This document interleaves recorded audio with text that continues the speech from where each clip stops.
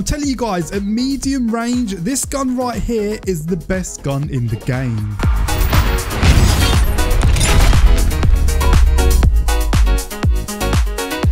Welcome everyone. Today we're going to be speaking about one weapon in particular that I've been loving in season 5, and for some reason I feel like they've done something to this weapon in the last few weeks, and that is the R301. Now, ever since they added a lot of recoil to the R301 back in I think season 2 or season 3, I haven't been using the weapon that much. I haven't really been picking it up, but lately I've noticed that it has hardly any recoil, specifically when you've got a purple barrel stabilizer attached, and I'm figuring out myself, why is the R301 easier to control the recoil? Have Apex Legends done some sort of secret change to the recoil, or do they now make it so it's easier to control? Who knows? And if some of you guys are thinking, well, it wasn't included in the patch notes, well, unfortunately, they don't include a lot of things in the patch notes. They didn't also include the fact that the L-Star now has 100% accuracy whilst airborne, and loads of other things as well that they didn't include in the patch notes. So they might have done something for the R301, because now I feel like I'm hacking people when I'm using this gun. It's crazy. At medium range, I'm telling you guys right now,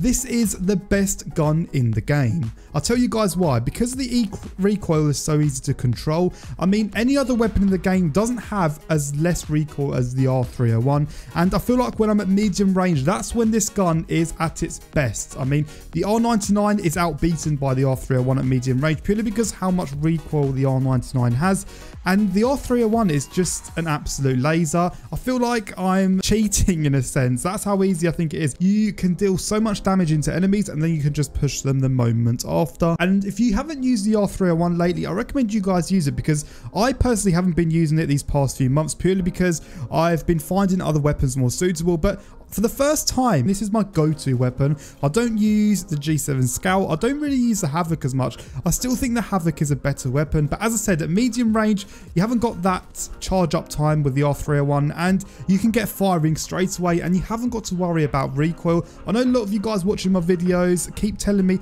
I can't control recoil that well in this game. I'm struggling controlling the recoil on specific guns. Well, the R301 is your answer right here. The R301 is literally the answer to many people's problems, because, for example, the flatline is disgusting to control. That thing is, the recoil on that gun makes it, in my opinion, not a great option to be using. The only way the flatline is good is if you're up close, because of course you don't have to control the recoil as much.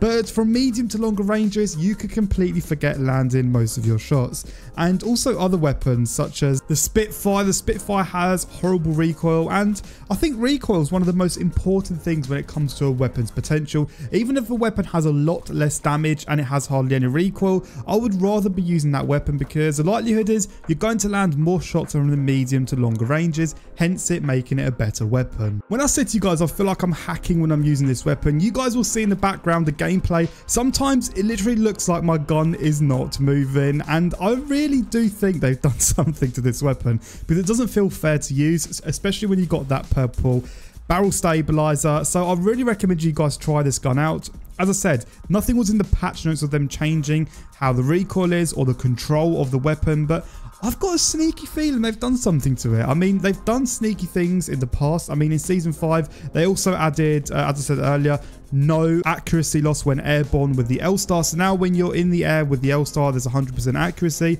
And also other things such as buffing Octane's hitbox. There are loads of patch notes that aren't even included in the patch notes themselves, so they're quite sneaky. I don't know why they don't include everything, but I know that I'm not the only one that thinks the R301 has had some sort of change to it, because lately it feels like how the old R301 was. And if any of you guys played this game in the beginning phase, the R301 was one of the strongest weapons because it had hardly any recoil in the game, and that's how I feel like it is now.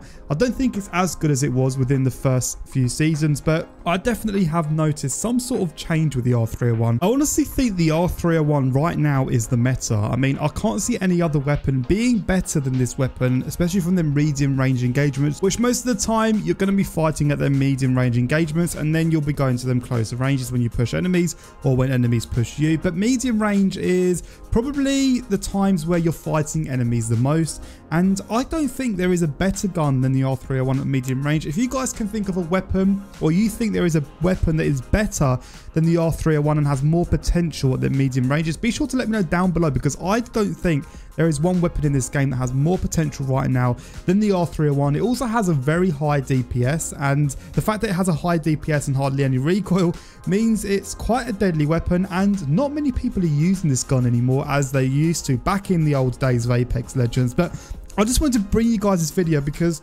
I have been loving the R301 lately, and I had to just express my love for this gun to you guys today and make it into a video. As always, if you enjoyed today's video, be sure to scroll down, give a cheeky like to support the video further, and be sure you subscribe into the channel if you're currently not subscribed so you don't miss out on any future videos. But I'm going to wrap this video up here. I'm going to hop back onto Apex Legends and keep using the R301. I recommend you guys do as well, and thank you all for watching. Enjoy the rest of your day, and I'll catch all of you guys out as always in another brand new Apex Legends video.